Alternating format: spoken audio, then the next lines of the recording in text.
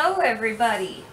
So I have been asked numerous times how I make my icing sugar, because whenever I need to use my icing sugar I always make the comment saying, oh, I gotta break it up, because it's always so hard. And that's because I don't put anything in it. Some people put like cornstarch, tapioca starch, some people even put flour in it.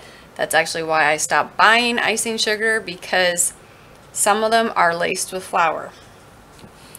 So, or they're using cornstarch that is laced with flour.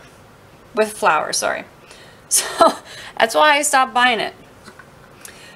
So I have a Vitamix and it works perfect. I just use the dry container. I put 2 cups of sugar in it, and then I put it on the blend on the mount for it for 1 minute, which I'm going to do right now on high speed for 1 minute, and I'll be right back because this thing is loud, so that's why I don't record it. So be right back. Okay, so while I'm blending it, I do push it down with this, so that way I know it's all being blended consistently. And you can see this now, it looks like powdered sugar. My hands are clean. It's all nice in powdered form. Sorry guys, I personally believe your hands should be clean at all times. Not just when you're doing certain things. Anyway, I just gotta find it now. Sorry. Okay, so all I do is I put this into a mason jar. And like I said, some people add starches to this just to make it so it doesn't stick. That's all that is just convenience. In my opinion, there is no real reason for it other than just to make it so it doesn't stick to itself.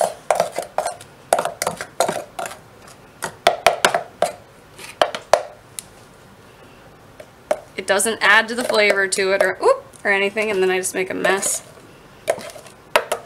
The only thing is when you do it this way, like when you use the high-speed blenders, is just make sure to leave the lid off of it for a while until it's cooled down, because it is really hot when it comes out of this.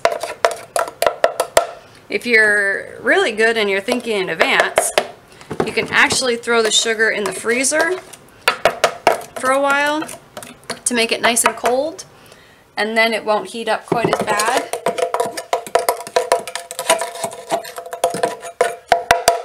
Okay.